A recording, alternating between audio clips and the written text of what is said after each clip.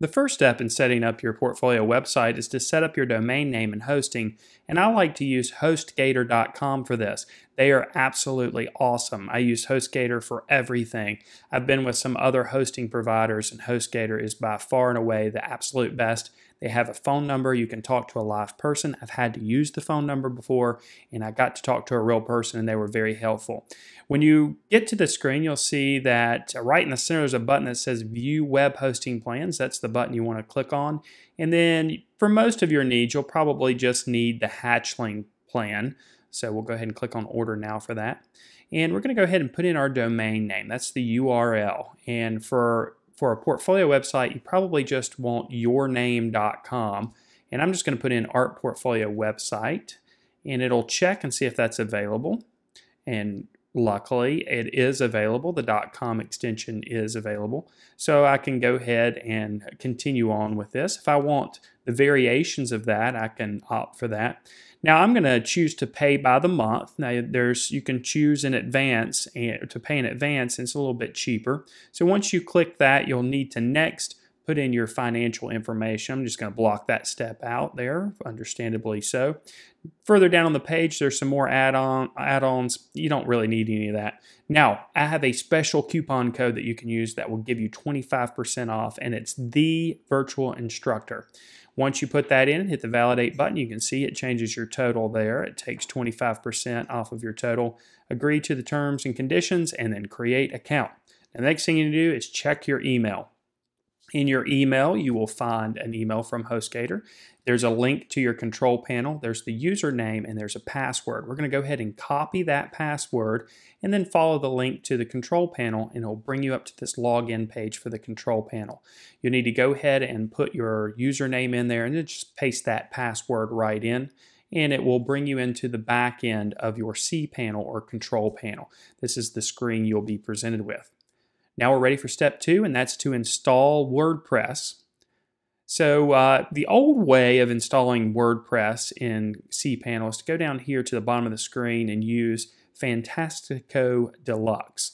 But HostGator, being the awesome people that they are, have set up a shortcut right up here at the top. You just need to click on the Get Started with WordPress Today link, and it will bring you into a quick install screen here.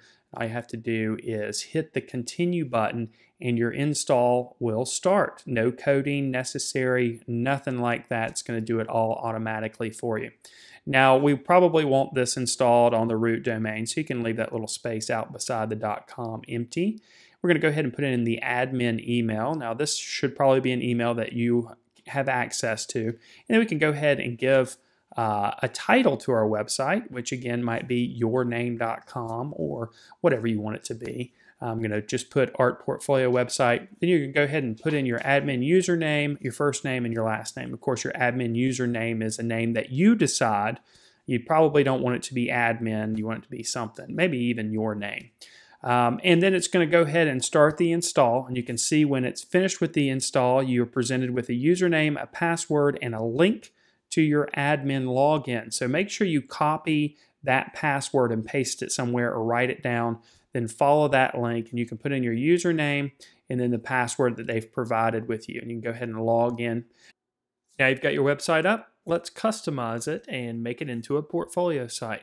So once you log into the back end of WordPress, you're going to need to go down to Appearance and select Themes. And your theme is how your website's going to look and function. We're going to go ahead and click on the Add New button.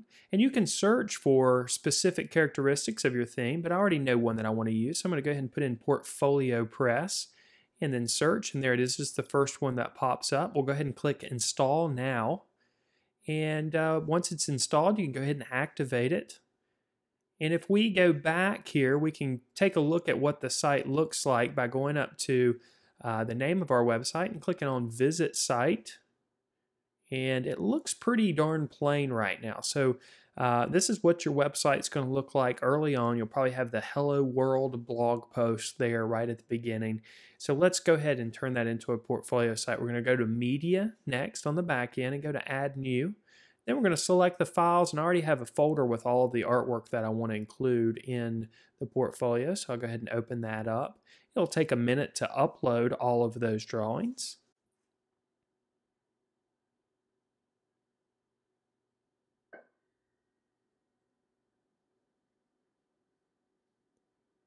So once all the drawings or paintings or whatever you want in your portfolio is uploaded, we need to go ahead and go to Pages, and we're going to create a brand new page, and this is going to be our portfolio page. So go to Pages and then select Add New, and we're going to name this Portfolio.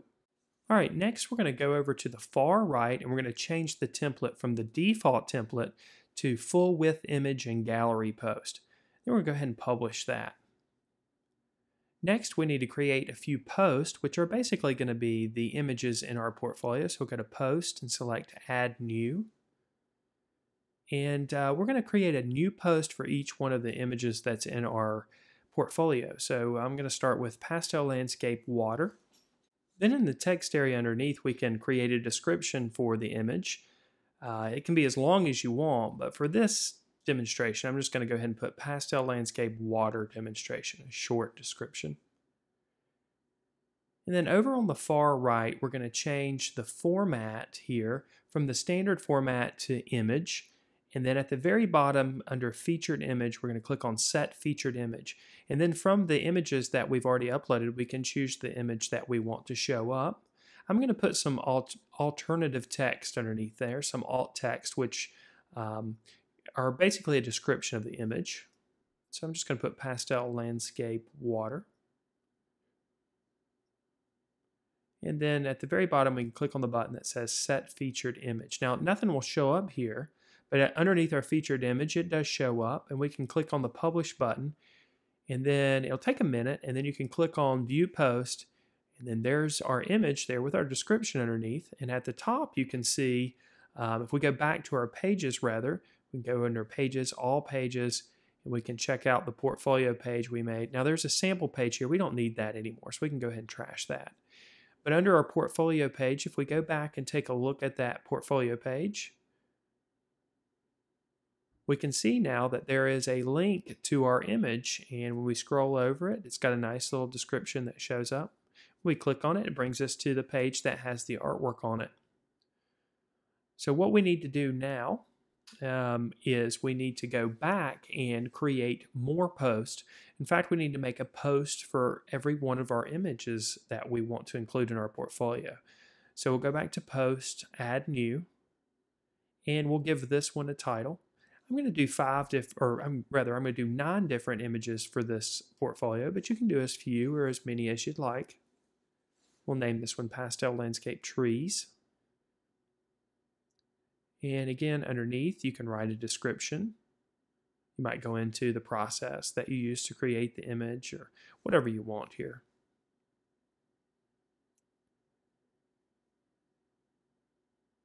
And then again, we're going to change the format from standard to image, and then we're going to select the featured image from our media library. We can give it an alt text description there. And then click Set Featured Image. And when we publish that, we can go back and take a look at what we've got here. Clicking on View Post, and there's our trees. And now if we go back to our portfolio link, now we've got both of them up there. So again, we're going to repeat this process. I'm going to speed this up just a bit. Like I said, I'm going to do 9 different pieces here.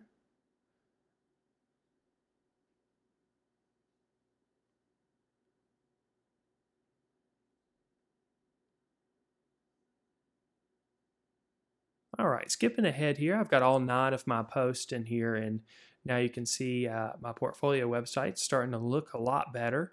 When you click on one of the links, it brings you to the portfolio page for that piece of artwork.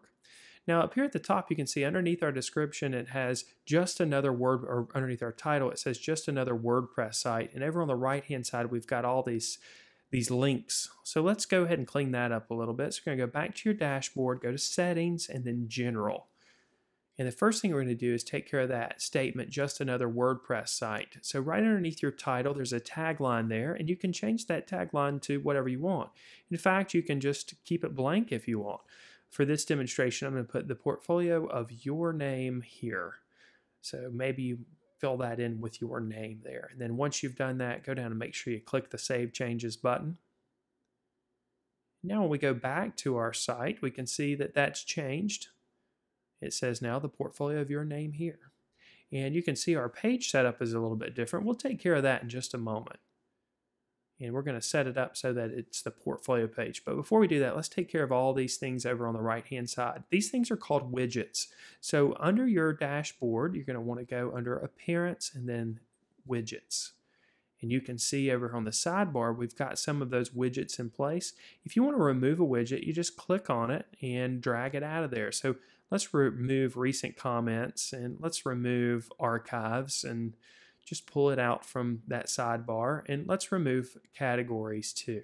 So what we're left with now is the meta, which is basically your logging in and logging out. Of course, you can remove that as well. We've got recent posts in our search. Now, here are some other widgets that we can add. If you want just to have just some text there, you can click and drag on the text widget. And let's make this about the artist. So we'll put about me. Instead, let's put about the artist here. And then you can write some stuff about yourself and tell the visitors to your site a little bit more about you. And of course, this is just an arbitrary text, so it could be anything that you want to add there. You can even add some HTML coding if you know anything about HTML coding. And then make sure you hit the save button when you're finished. Then we can go back and check out our site. And you can see now over here on the right hand side, we've got some different things showing up. Now it says about the artist, and it shows what we typed, and the other things that we removed are missing. So now let's let the landing page be the actual portfolio page, this page right here. We want, when people visit, we want them to come to this page. So we're going to go back to the dashboard, and then we're going to go down to settings. This time we're going to select reading. And up here where it says front page displays, we're going to change that from your latest post to a static page, and then we'll select our portfolio page. And then click the Save Changes button. And now when we go back to our website, you'll see our portfolio page pops up there. All right, now if you're going to have a portfolio page, you need to have at least some way that people can contact you. So let's go ahead and add a contact page. To do that, let's go back to our dashboard. And we're going to go to plugins first, and I'm going to go click Add New Plugins, and then we'll do a search for Contact. There's a bunch of different plugins for creating a contact page. For this particular theme, with this particular version of WordPress, the one that I found that works best here is Contact Form Clean and Simple. And we'll go ahead and install that. Then once it's installed, go ahead and activate the plugin. And you can see it show up in your list of plugins. Now we need to set the settings for that, so we'll click on the settings link underneath it. And when that comes up, you can choose to include the CAPTCHA code to cut down on spam if you'd like. You can choose an email that your contacts will be sent to. Anytime somebody fills out the contact form, it'll be sent to that email. You can customize your message, and then you save the changes. Now up here at the top, there's a short code. You'll need to highlight that and copy that code because you're going to paste it into a new page. So then we'll go to Pages and Add New. And we'll just call this the Contact page. And then we'll just paste that short code in that text box. We'll leave it at the default template. And then we can click Publish. And then we can take a look at that page. And now you have a professional looking contact page where people can contact you and ask about your art.